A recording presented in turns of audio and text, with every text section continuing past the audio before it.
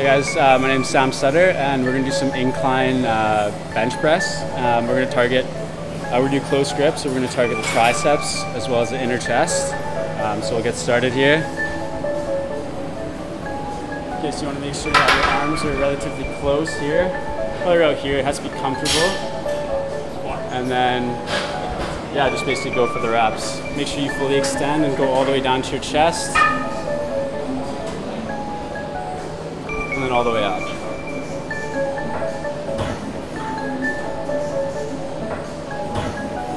And really feel that squeeze at the top as well.